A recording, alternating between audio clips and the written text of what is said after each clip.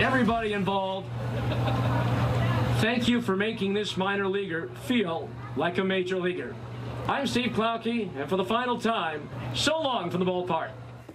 Devastating news for Utah communities today as the Salt Lake Bees confirm the death of longtime broadcaster Steve Klauke. Klauke just retired last September after announcing Salt Lake Bees games for 29 seasons. We learned today that his death was caused by a tragic accident. Jeremiah Jensen joins us live in studio with how the community is rallying around the Klauke family. But we begin with news specialist Alex Cabrero, who is live at Sandy Police headquarters tonight. And Alex, you spoke with them about this accident that happened last night. What's the latest there? This accident is still being investigated, Debbie.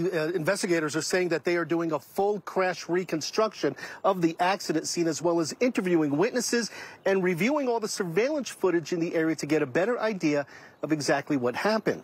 Now, this is video from the scene last night, just after 8:30. Police say Klauke was walking along 106 South in Sandy on the north side of the road heading east.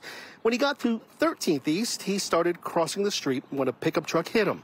The driver of that truck, a 64-year-old man, was making a right-hand turn onto 13th East when he hit Klauke.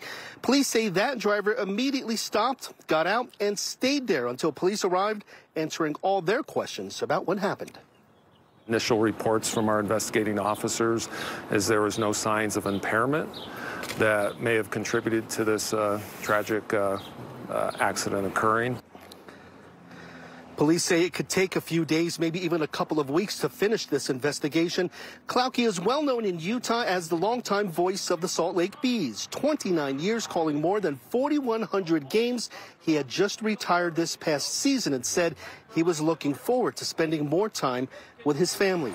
Now, Klauke is certainly someone we have done quite a few stories here on KSL. I remember doing a story with him a few years ago when he got to go to Los Angeles to call some games for the Angels. He said he loved the experience of calling Major League Baseball games, but he said the Salt Lake Bees and Salt Lake City, that was home for him, and it's where he belonged. Klauke was 69 years old. Dan and Debbie.